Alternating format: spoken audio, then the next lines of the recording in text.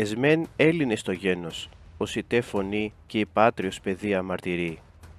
Γεώργιος πλήθων γεμιστός, βυζαντινός ιστορικός και φιλόσοφος. Κάλιο τουρκικό σαρίκι, παράτη άρα παπική. Ρίση αποδιδόμενη στον Λουκάνο Ταρά, μέγα δούκα και μεσάζων της Βυζαντινής Αυτοκρατορίας.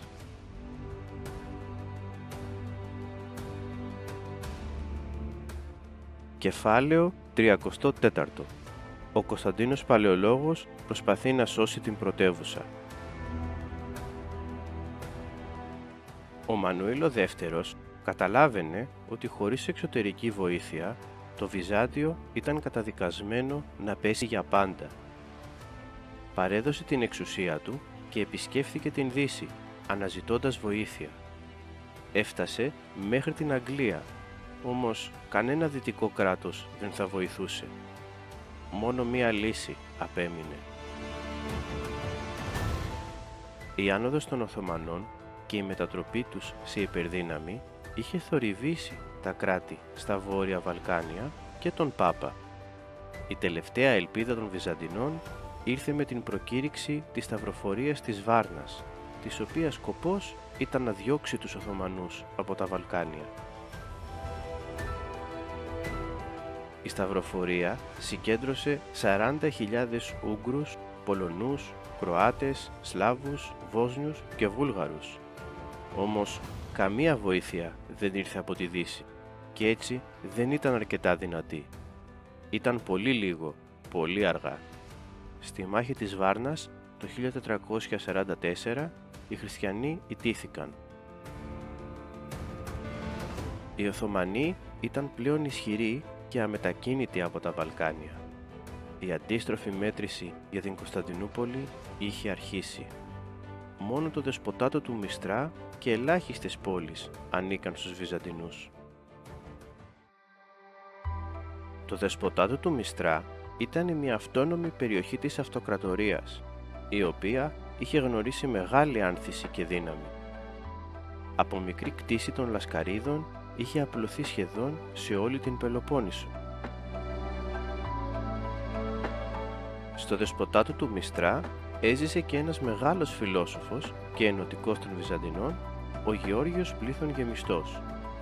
Στα βιβλία του κήρυται ότι οι Βυζαντινοί είναι απόγονοι των αρχαίων Ελλήνων και ότι συνδέονται με εκείνους πολιτισμικά και γλωσσικά.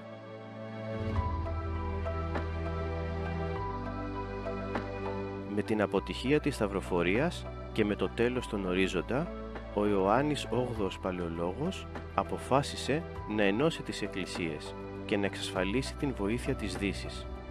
Έτσι, συγκλήθηκε η Σύνοδος Φεράρας Φλωρεντίας, όπου επίσημα κηρύχθηκε η Ένωση των Εκκλησιών.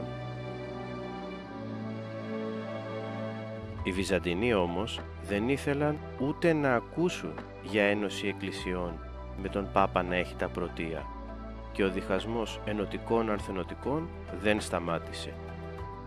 Όταν πέθανε ο Ιωάννης ο 8ος, η Ένωση είχε μείνει σε εκκρεμότητα και η κοινωνία έμπαινε σε νέο κύκλο αντιπαράθεσης.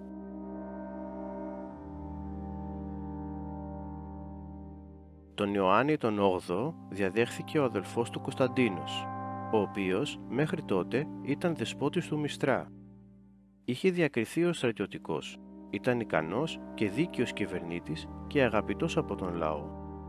Το βάρος της σωτηρίας του Βυζαντίου έπεφτε πια στα χέρια του. Όταν ο Κωνσταντίνος έφτασε στην πόλη, έγινε δεκτός με ενθουσιασμό από τον λαό, καθώς όλοι πίστευαν ότι μπορούσε να σώσει το Βυζάντιο. Εκείνος αμέσως πρότεινε ειρήνη στον Μουράτ τον Δεύτερο των Οθωμανών, θέλοντας να κερδίσει χρόνο. Για να διορθώσει το χάσμα ενωτικών και ανθενωτικών, πήρε συνεργάτες και από τις δύο πλευρές στη διοίκησή του. Προσπάθησε να ενώσει τα δύο αντίπαλα μέρη, όμως εξακολουθούσε να πιστεύει ότι η Ένωση των Εκκλησιών θα ήταν η σωτηρία του Βυζαντίου, όπως και όλοι οι παλαιολόγοι αυτοκράτορες πριν από εκείνον. Έτσι, ζήτησε από τον Πάπα να έρθουν καθολικοί ιερείς και να συλλειτουργήσουν στην Αγία Σοφία. Δυστυχώς, όμως, Όταν αυτό συνέβη το 1452, οι διαμάχες ανάμεσα στις αντίπαλες πλευρές αναζωπυρώθηκαν και η Ένωση κατέρρευσε. Με τα λιγοστά χρήματα και πόρους του κράτους άρχισε να εξοπλίζει τη μικρή φρουρά της πόλης, να οχυρώνει τα τείχη και να συντηρεί τον στόλο. Ζήτησε την βοήθεια των ξένων παροικιών της πόλης για την ασφάλειά της. Εκείνες συνεισέφεραν χρήματα, άνδρες και πλοία. Ασφάλισε την είσοδο του κεράτιου κόλπου με μια τεράστια αλυσίδα, η οποία ξεκινούσε από την πόλη και έφτανε απέναντι στη συνοικία του Πέρα. Έτσι, τα εχθρικά πλοία δεν μπορούσαν να επιτεθούν στα βορεινά θαλάσσια τείχη.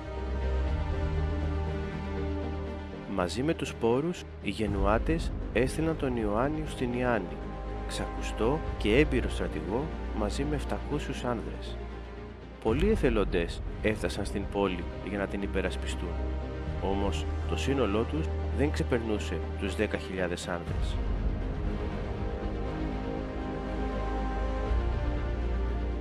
Όταν ήλθαν τα νέα για το θάνατο του Μουράτ του δεύτερου και την διαδοχή του από τον Μωάμεθ τον δεύτερο, ο Κωνσταντίνος ήξερε ότι ο χρόνος του είχε τελειώσει.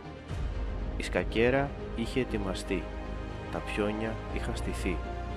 Το μέλλον του Βυζαντίου θα κρινόταν μπροστά στα τείχη της πόλης για άλλη μια φορά.